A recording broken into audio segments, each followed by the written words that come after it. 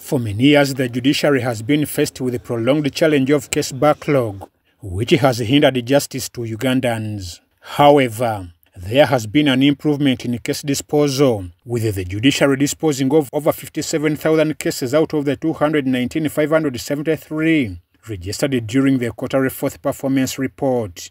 The Chief Magistrate's Courts disposed of the highest number of cases.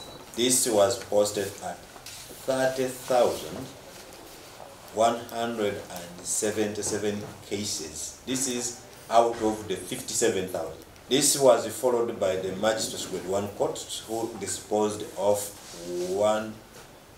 17,000 cases, 205. And this constituted 30% of that total number of cases disposed of.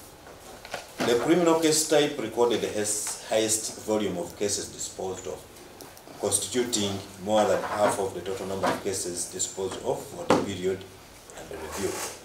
James Mawanda attributed the improved performance to various factors embraced by the judiciary. This equally was helped by the adoption and usage of technology, increased sensitization of the public about court processes,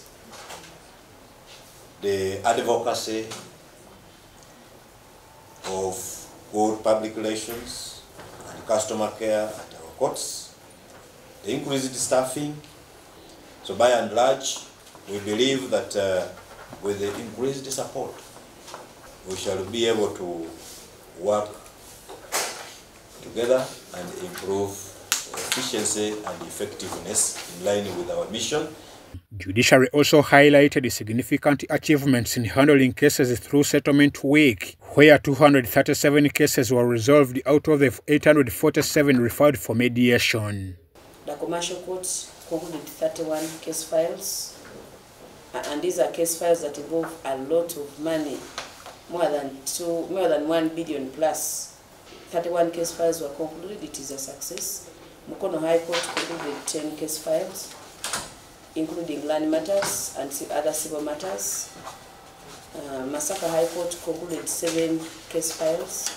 Machinde Chief Magistrate's Court concluded 66 case files, and Mengo Chief Magistrate's Court concluded 23 case files.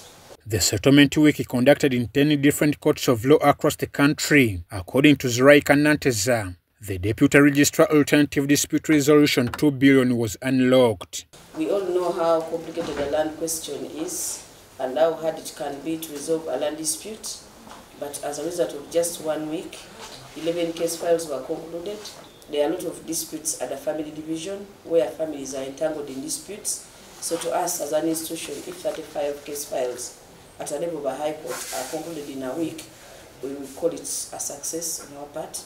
And there were those that were handled and partially concluded because there were issues that were yet to be sorted out.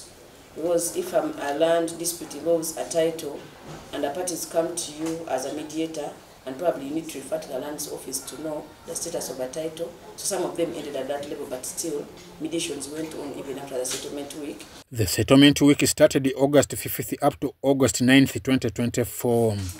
I'm Ivan Juko and Deborah Namamondi for UBC.